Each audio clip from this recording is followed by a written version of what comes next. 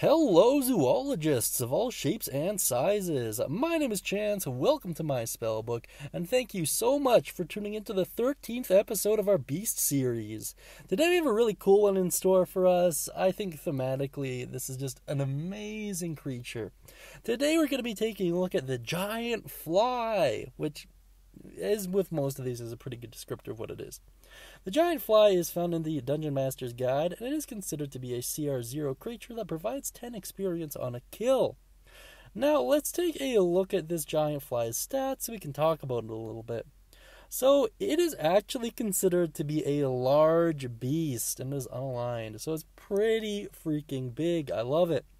Its AC is 11, it has 19 hit points, calculated by rolling 3d10 and adding 3.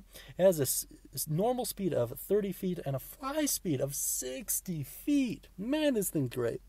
Taking a look at its stats along the side, you'll notice, as with most insects, it's quite dumb and is not very charismatic. That being said, this is actually quite strong, boasting a +2 in strength. Heck yeah. Taking a look at its senses here, you can see 60 feet of Darkvision and a passive perception of 10. Now, I would like to say it has some cool attack, but it really doesn't. Much like the frog, the giant fly doesn't have any way of attack.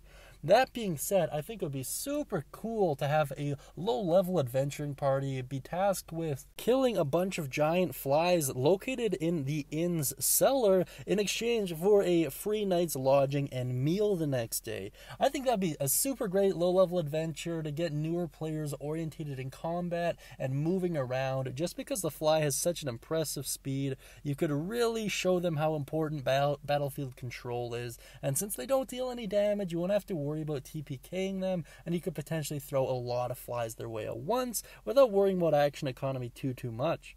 That being said, let me know how you would use them in your game. I'm curious to see what you guys can come up with. That being said, if you have any thoughts, questions, ideas, concerns, please put them down beneath in the comments section and just let me know what you're thinking. That being said, I hope you have a great day, and as always, happy studying, my friends.